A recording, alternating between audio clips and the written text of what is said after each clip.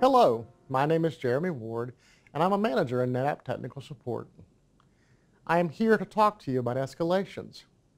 We recognize that many escalations happen when communication expectations are not set or met. To avoid these types of escalations, my colleague Ryan discussed how you can set the communication cadence with your assigned engineer. Once that cadence is set, we expect the assigned NetApp engineer to meet those communication expectations. If, while working with NetApp Technical Support, you feel that there's a need to escalate your support case, or if your communication times are not being met, you can request to speak to a duty manager, and the technical support engineer will engage a manager for you. In our support organization, there is always a duty manager who is available 24/7, 365 days a year. So rest assured, if you escalate an issue, a manager will review it.